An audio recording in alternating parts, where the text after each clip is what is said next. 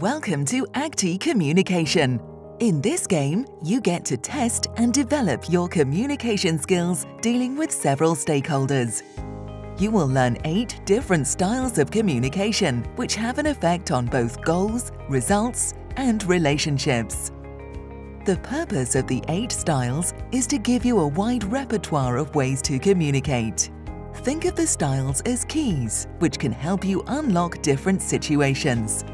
Knowing all 8 styles will help you both recognize which style is needed and how you can apply it in the situation.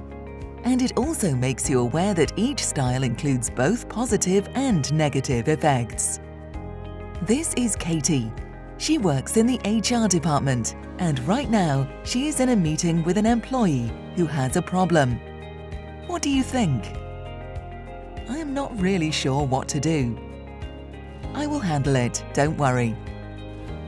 In this game, you will make choices based on the communication styles, and the barometer and the 2 goal columns will show you the effects of your choices.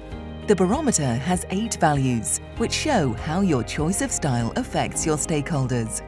At the end of each chapter in the game, take a look at the goal columns to see how close or far from you are to reaching the overall goals set for this case scenario.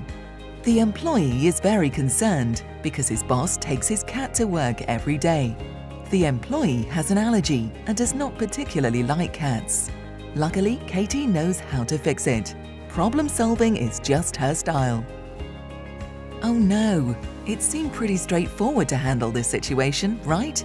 But it might have been better if Katie had explained to the employee that he needed to talk to his boss himself in order to get him to take responsibility for the situation. But then his hope might have dropped.